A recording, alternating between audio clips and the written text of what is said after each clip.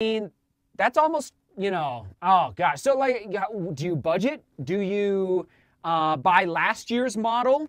Do you buy used? Do you...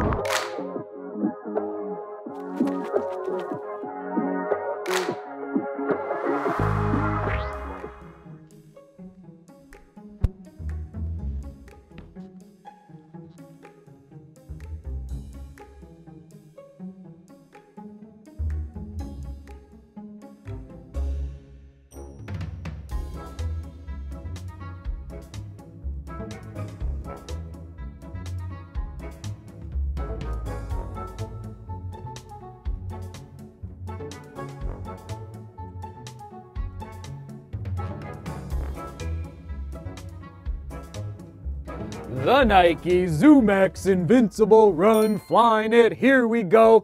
50-mile full review. We made it just like that. I started running in the shoe. What day was the Denver Cyclone? Was that 4 days ago, roughly? So I took this out for, I think, 4 runs, maybe 5, because I think I doubled. Anyway, I did a 21-mile long run to test it out over the long run distance. 2 easy runs, including today. And then yesterday was a 13-mile tempo run at 5:55 a mile for this, yes, let's do the dance, neutral road running shoe. It's definitely dancing 100%, although they have incorporated a little stability feature here in the heel, which we will come back to in a minute. So, oh man, I have to just reinforce, I don't despise Nike, everybody. For everyone that was a little concerned after the Infinity, and yes, after the the Infinity, where I tore the upper, and then the Vomero 15, which made my feet go numb about, you know, 5 or 6 days ago. I'm not going to take that shoe to 50 miles. I'm beholden to no one. It does not matter what the logo is on the side of the shoe. It doesn't matter if it's the swoosh, doesn't matter if it's the 3 stripes, doesn't matter if it's the bird from Hoka, doesn't matter. All that matters is the individual performance for each shoe. And that's why I took this guy to 50 miles in it was 4 days, I think, okay? So we've arrived, and let's just say I'm very, very excited. All right, let's drop into it, dive into it. Drop is 9 millimeters from heel to toe. The Nike.com website is saying officially 36.6 in the heel and 27.6 in the forefoot. For that high to maximalist stack height category, 100%. For the weight, women's size 8, men's size 9. There it is on your screen. And let's put it on the scale. In my size over here, we're looking at, oh boy, hold on, wrong mode, 262 grams or 9.2 ounces in my size. So I'm giving it a 7 out of 10, and we'll come back to the weight here in a minute. For that upper, we're looking at Flyknit upper, and with some breathability zones built in. I can see it here. It's just more translucent on the inside of the foot here. What they're saying is, you know, Nike's been analyzing how human feet heat up when they start running, like different locations. So they're trying to create Flyknit material that is more breathable in certain areas on the upper. Okay, so I can see it here right on the inside of the foot is one, probably a little bit over here on the top of the midfoot as well. So anyway, overall lockdown, unbelievable. 9 out of 10 for the lockdown, fully gusseted tongue.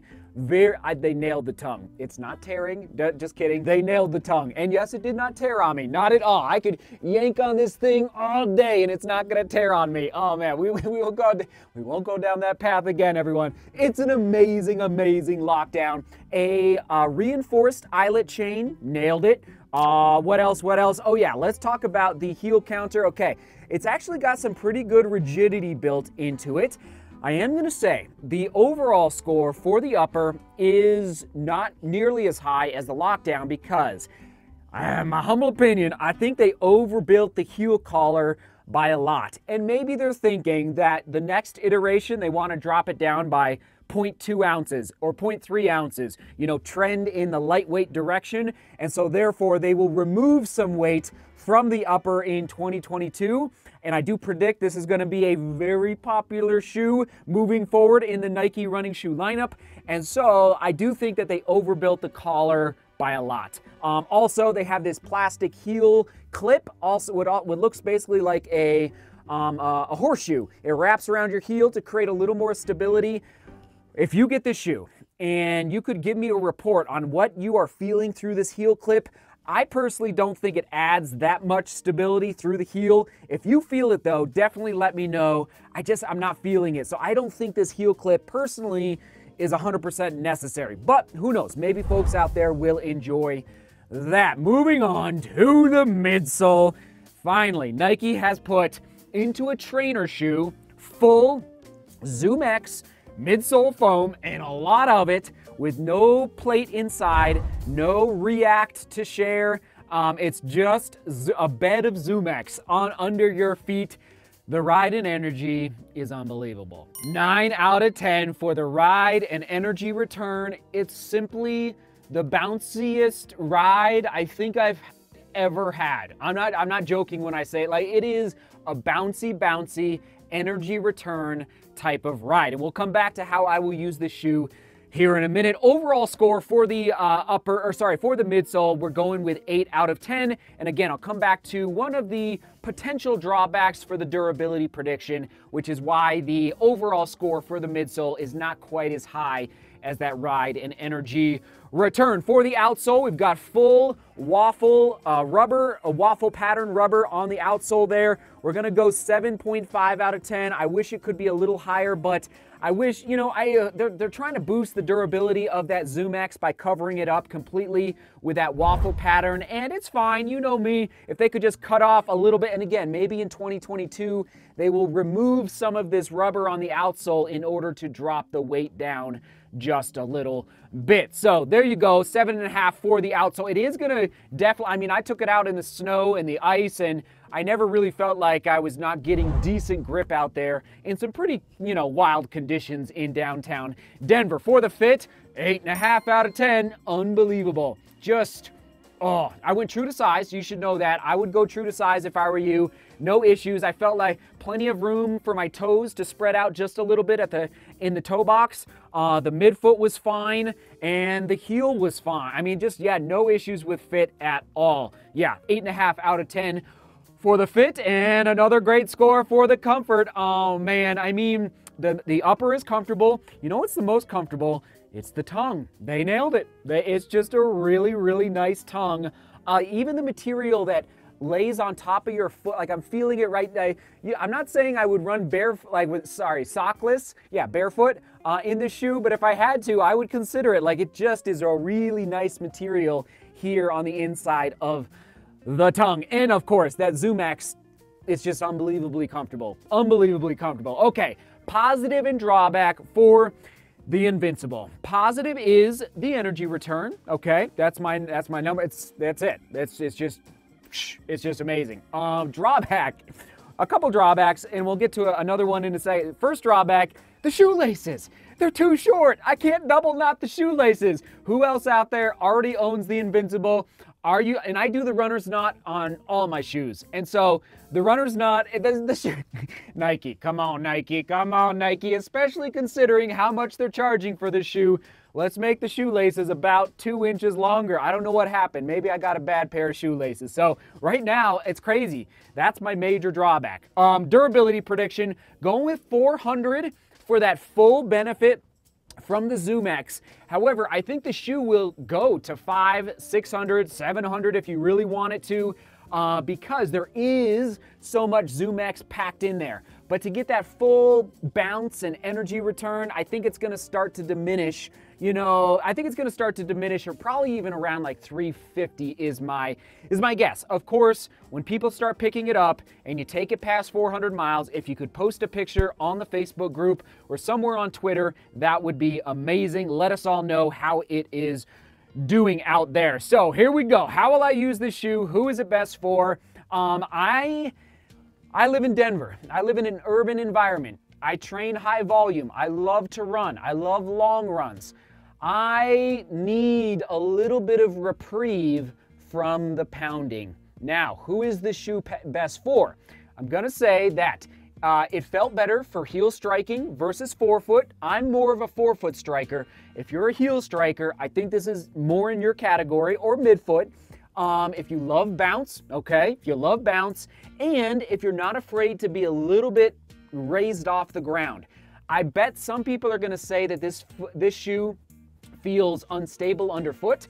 For me, that's not an issue because I'm more of a trail runner, so you always feel unstable in crazy rocky conditions that I run in. So I never really feel unstable in shoes, but I bet some people are gonna be even though it's a wide landing, very wide landing through the forefoot, through the heel, but I bet people are gonna be noticing that it just is so bouncy and so kind of neutral oriented that it's gonna feel slightly unstable underfoot. So that's who it's best for. Heel striker, enjoys bounce and soft ride, and is not afraid to be off the ground just a little bit. If you like to feel ground contact, low profile to the ground, and united with the earth, this is not for you, okay? Just putting it out there right now. Oh boy, here we go. Price point, price point, price point.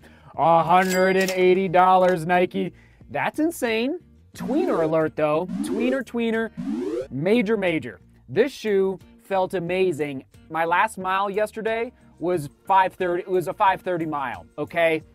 9-ounce shoe, 5:30 mile was fine. Like, it was beyond fine. Like, I felt like I was working, of course, but it didn't feel like I had to dig for 5:30 a mile. And of course, long run, amazing. Easy day because it's so soft, like the Clifton 7. I love the Clifton 7 for an easy day.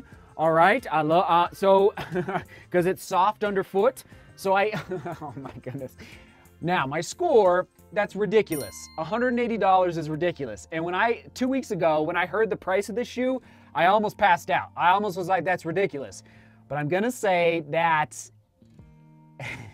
the shoe would be amazing at $150. That is the price point I would love to see the shoe at. $160 would be acceptable. $180 is a little, it's ridiculous. Maybe they think because of the ZoomX that they can charge that. Now here's the deal. People are gonna pay it. They're just, it's special. This is, I hate to say it's a Nova Blast killer, but this thing, it's just ridiculous. This is a tweener. You guys, I'm telling you, this is gonna rock the running shoe marketplace in 2021. It just is. It's gonna be long run, tempo. It won't be threshold for me, but I mean, my threshold pace is 5:20 a mile, 5:15 a mile. And so I was running 5:30 a mile just fine yesterday. And yes, easy day because it's so soft underfoot. Now, 180, that's ridiculous. So 4.5 out of 10. I would have loved to given it a 3 out of 10 because that's such a ridiculous price. But I can't give it a 3 out of 10 or a 2.5 out of 10 because it can accomplish so much in your training regimen. Oh, I'm sorry, like Nike. So, other shoes to buy if you don't want to spend $180, of course, the Nova Blast, the Bondi 7, the New Balance Fresh Foam More. But I'm just going to tell you right now, none of those shoes have as much bounce as this guy. The closest thus far is probably the Nova Blast. And, see, even like the Mach 4 from Hoka wouldn't be an easy day shoe for me. It could be a long run, but it's not it's just a little too firm for me for just a bop it along day, an easy day. So it's not accomplishing as many tasks in the running shoe rotation.